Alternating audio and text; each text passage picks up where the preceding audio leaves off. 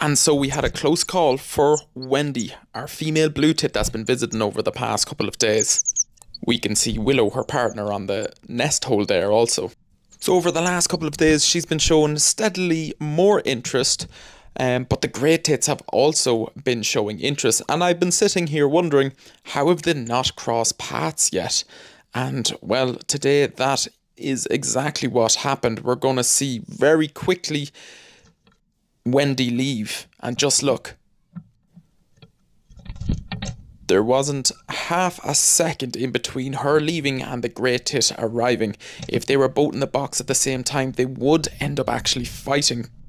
And these fights can be ferocious sometimes. So the female grey tit has been showing loads of interest, and she even arrived later on in the day. And since she has found the blue tits there, her visits have increased also.